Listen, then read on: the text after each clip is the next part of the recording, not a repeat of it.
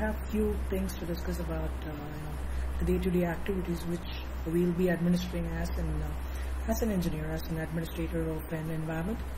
And let's say today my boss comes in and tells me that I just need a list of all the members of all the DLs in the environment, and of course for them it's just a task which is being assigned to an engineer, but the engineer knows the difficulties of it.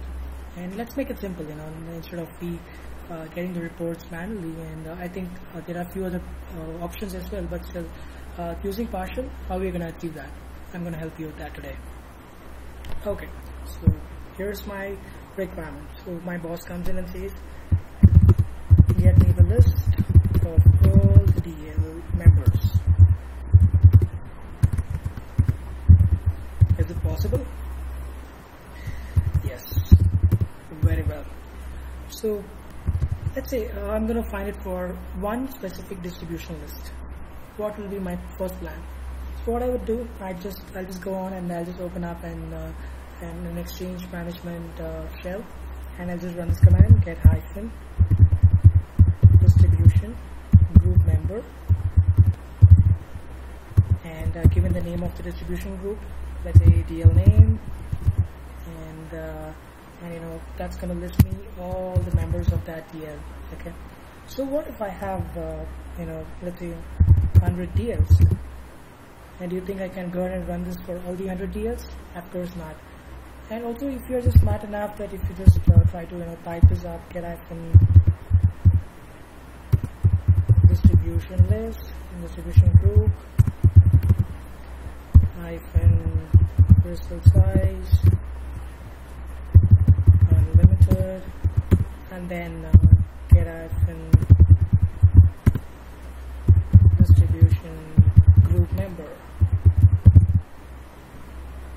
Do you think this is going to work?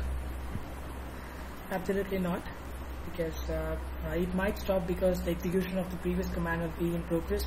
So there are a few other complications which I have just went through when I just started doing this. So it's better, let's not do this.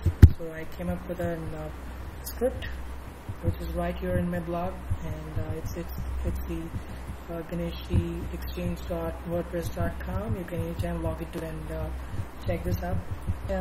Nothing, no rocket science involved in this.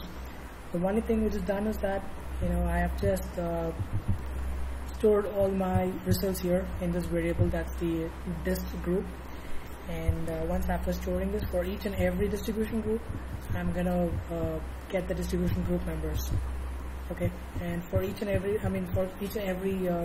distribution groups, I'm going to get the count of the number of members. So it depends upon your requirement. If you want the count, you can just use your count, or if you want the display name, you can even make sure that only the display names are coming up. So my requirement here is to get the count of number of members who are part of the DLs. Okay, so I've also enabled and transcript just to make sure that everything is going good. In case of anything missing out or anything is going wrong, I'm going to use this transcript to identify what's going wrong with that. And adding to it, I have a condition here, which says it should have to list only the required. The sender authentication enabled. It can be anything, as per your requirement. You can actually make use of that, and you can set the appropriate values and list it out. So it's going to be a very pretty straightforward script, and it's very simple. And even you can just try it out and let me know, post in your comments, and if you have any feedback for this, I'll be happy to hear it. Thank you.